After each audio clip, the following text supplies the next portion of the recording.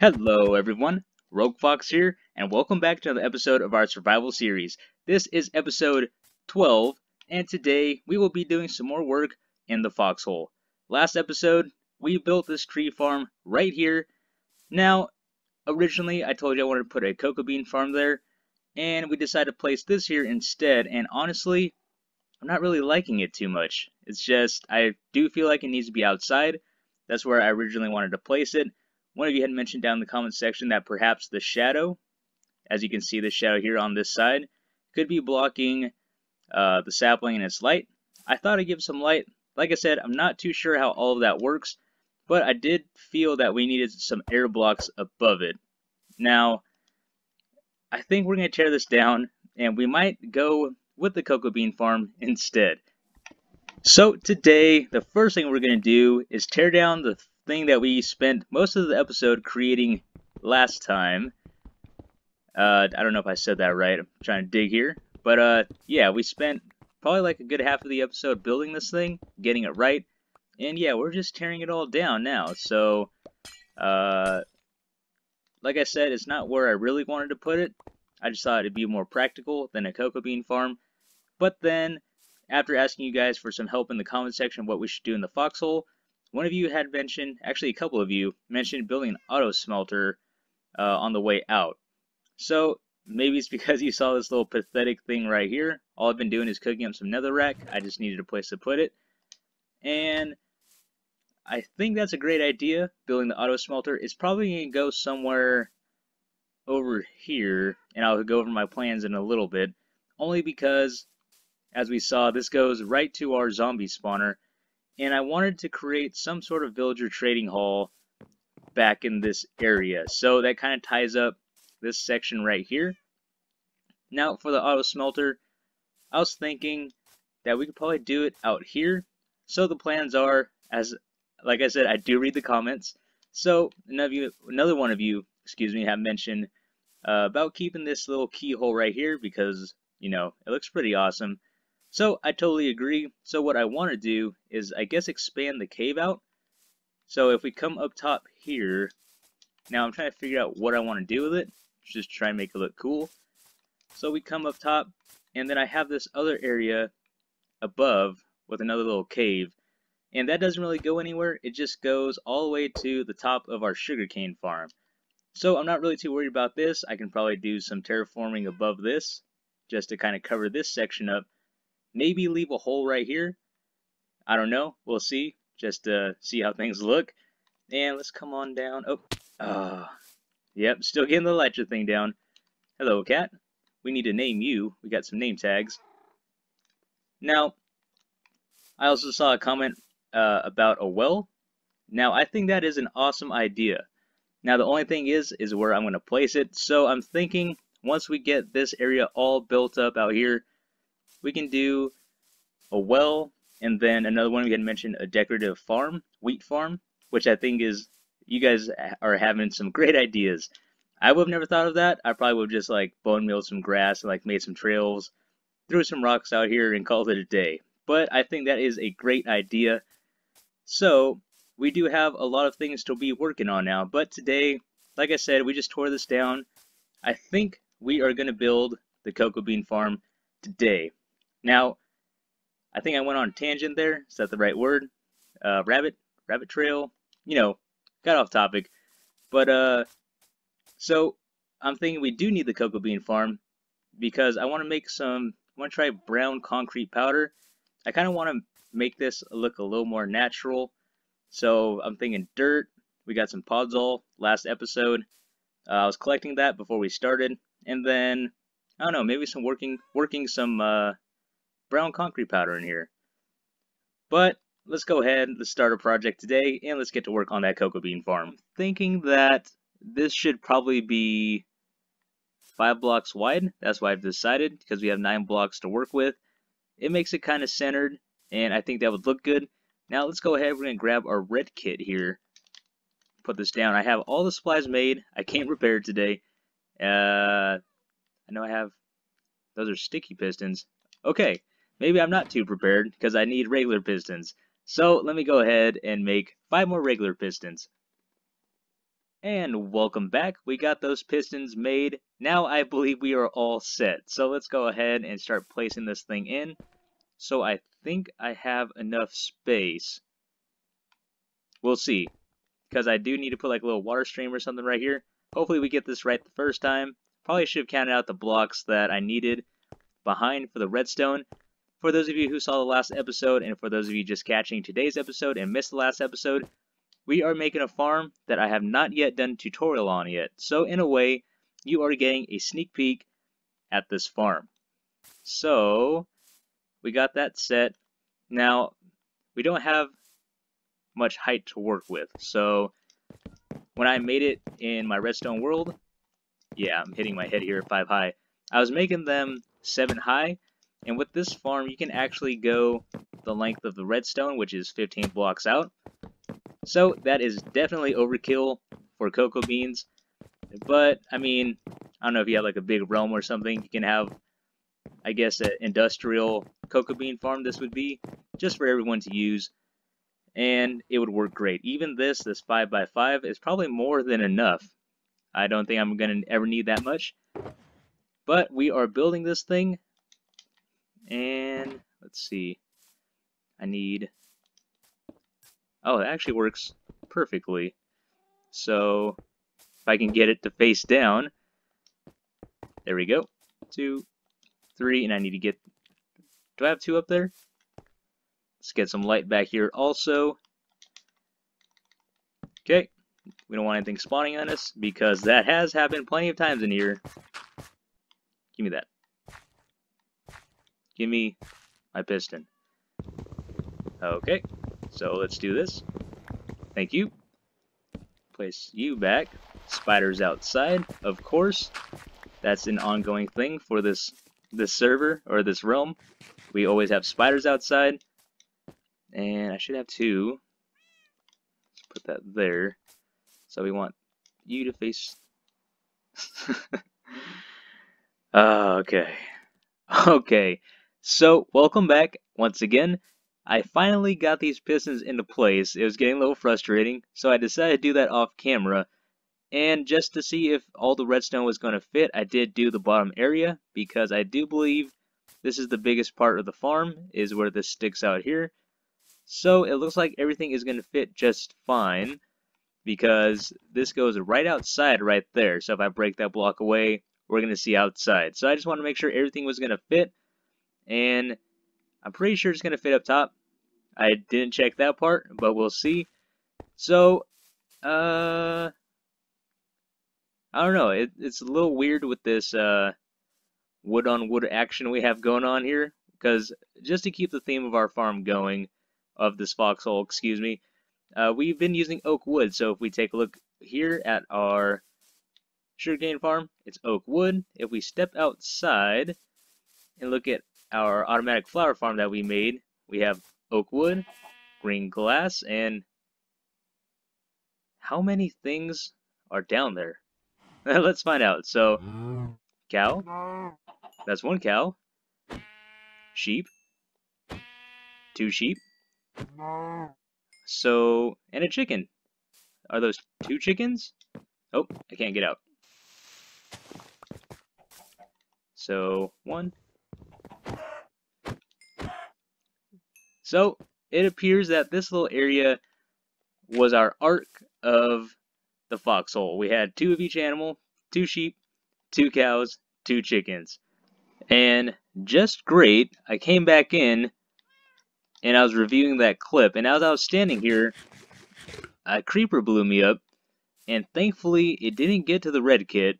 I don't know if it can destroy that or not, but yeah, I think I would have cried a little bit if anything happened to the red kit.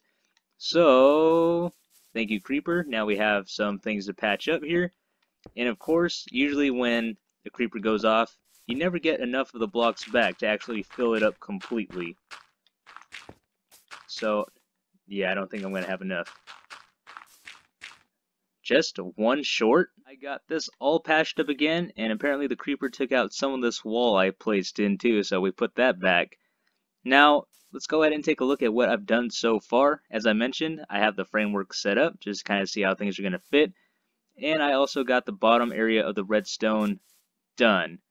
So how this works, we press our button. This is going to give us a 1-tick pulse, which is going to be picked up by the comparator, which is going to be picked up by the observer, which is then going to activate this redstone, causing our pistons to push up, and then it's going to catch up here. And then what we're going to do next is place an observer circuit up here, observer piston circuit. Don't have an official name for that, but it happens to be my favorite circuit so far, and probably one that I've used the most. For those of you who have watched my tutorials, it's going to look very familiar to you. So let's go ahead, and speaking of, this week I did not have any tutorials come out. For those of you who watched my tutorials and the survival series, just been, life, just life stuff, just been adulting, I guess is the best way to put it. Just taking care of some things, got a little spring cleaning done, making room for a new bed that was coming in, and yeah, so that's been my week so far, and it's been great. The new bed is awesome. I'm loving it. Had a great experience at the mattress firm nearby, and normally, I haven't shot for a mattress. The last one I've had was a twin size bed from IKEA that I put together myself, and I didn't know what to expect from. So we need observer here. Just didn't know what to expect. Very pleasant experience. As I was mentioning, I guess I worked with a manager, and good guy. Was not pushy at all, which is what I really loved. Why did that go off? I don't think I had anything in front here. Okay, anyways, as I was saying, worked with the manager, good guy. Wasn't pushy or anything, just kind of filling out our, just typical salesman stuff, figuring out our needs, trying to work out the best thing. Wasn't pushy, and that's, like I said, that's what I really loved. And I need to, so that's going to come out here, and then right there, I need to run repeater right here into that one if I can place it. So let's dig this out. Give us some light so nothing spawns. But like I was saying, just a really good experience, and it was awesome. So that was my week. Like I said, a little busy to do any tutorials this time. Just, it happens. Things come up. So what we got going on here, getting back on track to the redstone. Let's see if this works. So we want to set this to 2 ticks. Actually, yes, 2 ticks. Now normally we do, this is set to 2 ticks, this is set to 1, but just with the timing of our 1 tick pulse down there, we need to set this back another. So we do a 2 and a 4. So I don't know what happened. That got activated for whatever reason. So let me break this. Okay, so it looks like it works. Let's go ahead and put junglewood back. You know what? We have an extra item that probably fell into the hopper right here. Yep, one of the dirt fell into the hopper, which now I guess we know the circuit works. So it read that going into the hopper, got picked up by the comparator, and then, yeah.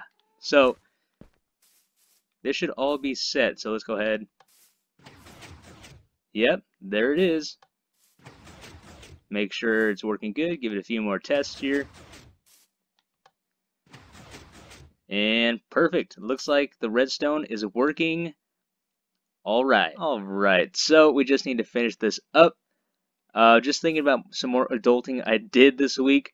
Like I mentioned, I went to Mattress Firm. That was Sunday, and then that got delivered to me yesterday, Wednesday in the morning. Today's Thursday. So that was done, but also I went shopping at Walmart that same day I went to Mattress Firm, and so I spent a pretty penny at Walmart, as most of you probably do. And a thing that happened was that I'm someone, I personally like to keep track of my finances and see how much I'm spending, where what it's looking like, my budget and everything. So I went to my bank app and happened to look. So we're going to put that right there. And we're going to need something. This water stream is going to come. We're going to probably do this. Right. Nope. We needed one back. I was checking my bank app because that's what I do. And I noticed that there was a transaction made that I did not make from Walmart. So it showed my Walmart. But then there was an order made from Walmart online for like 65 bucks that I definitely didn't do. So I immediately got on the phone. That was Monday with my bank. They actually helped out pretty well too. I mean, it was a painless process. They shut down my card, and then they said, oh, I guess just as a general guideline, they said 10 to 90 business days or whatever it was to get my money back. So I was checking today. Today was payday for me for my job. So like I said, I check everything. And I also noticed that my money was refunded from Walmart as well. So that was totally awesome, totally unexpected. I didn't expect them to move that fast. But yay, adulting. People taking your stuff. I don't know how they got my card information. And then, just doing everyday life things as well. So that was my week. Just talking to you guys a little bit while we do this. And I need to get these stairs upside down just to complete the look I want. Dang it. Okay. Okay. We will have enough stairs to finish. Oh, have enough stairs to finish this. But yeah, anyways, like I said, I thought I'd share how my week was going, and another reason to justify why there were no tutorials this week. So yeah, that's what was going on with me, and I want that back. Everything is precious to me, except Flint. Flint I don't care about. Okay, that should all go down to our. Did that dirt not catch, or did I get it? That should go right into the hopper. Yes. Right there. Perfect. Okay. So it looks like this is set. So let's go ahead and throw some cocoa beans on this. And since we do have a ton of bone meal, I can go ahead and simulate what it looked like fully grown. Well, yeah, I guess that's 19. Thought I had more. 5 by 5 is 25, so yep. Doing some math there. Let's get some bone meal. Plenty of bones here, so probably let's take this little half stack. And under nature. And let's put this into our inventory. Okay. So let me bone meal this and then we'll test it out. Okay, we have everything bone mealed. Now, the only concern I had about this, and if you see my other cocoa bean farm design, we actually brought this 3 blocks out, just so when everything collapses, it actually makes it into the water stream. So this I do have a little concern about. We probably will have something laying here, but that's why we're checking this. So this is all grown, and then when we're ready to harvest, we press this. That'll shift, and it looks like a lot of it made it onto the ground here. How much did we get in the chest actually? And that's still filling up. Let's see what our total is. 28. Now let's see how much made it onto the ground. And we have 20. So we lost almost half of what we had here. But the farm works. The farm definitely works. That is good to know. So when I actually do a tutorial on this thing, obviously I'm going to need to tweak this a little bit, just so we don't lose everything. And I'm really against using hoppers just because of how expensive it is, which is why I use the water stream in my other cocoa bean farm. So this does work. So you saw how this works. It pushes up and then pushes it back down. And like I said, you can get this probably safely 6 blocks high. You can do 7. And then you can run this 15 blocks wide. So you get a good idea of how big you can actually make this farm. So what I think I'm going to do is, I don't know, come out one more. And let me take a look, and then let's see what we come up with. Now let's test it. We gave ourselves a 2-block gap. I put the water in the corner. You can see it's running down to the corner here. I may need one more, so I am prepared for that, but I just want to see. So let's go ahead. And that was a lot better. A lot of that actually went into the water. So it looks like, to be safe, we actually need to make this 3 blocks, and I think we can do it. Yeah, we can just go ahead and do that. So I only lost, oh man, I guess I didn't put the rest of it in there. Okay, so obviously it wasn't as bad as the first time. Let's go ahead and throw that in there, and we already have over a stack. Like I said, this farm just right here is already going to be more than enough. So we know this works. Let me scoop up this water, and then let's get our handy dandy shovel, handy dandy notebook, and put this in. Is that going to go all the way over? Yes, it does. So, cool. That works. And then we'll just fill all this in here if the water doesn't keep pushing me back. So then we just do some oak wood, and then we'll close it off. Perfect, perfect, perfect. Fill that back in. So that is done. Now, it's just a matter of, like I said, as we move along, we placed a farm here. Now it's just a matter of making this look pretty. And it is looking good, if I do say so myself. So I've decided to add a little bit of rock structure here, because I know down in the comments one of you had mentioned adding a little more rocks just to change up the texture and the color. So I thought that was a great idea to add this over here. And then we added a little bit of bushes right here, just some little patches of grass. And then just to kind of start that ceiling look over here, we got our grass up top. A little bit of slab action going here, just so we can kind of start getting an idea of what this is going to look like as we move it down this way. Now that this area is starting to get a little fixed up and, you know, we're building this in, we are going to start moving this over across this way. And eventually this will all look just like that, and I think it's going to look super cool. Now, unfortunately, we are all out of time. I really hope you guys enjoyed this episode. This has been Rogue Fox, and I'm out. I'll see you later.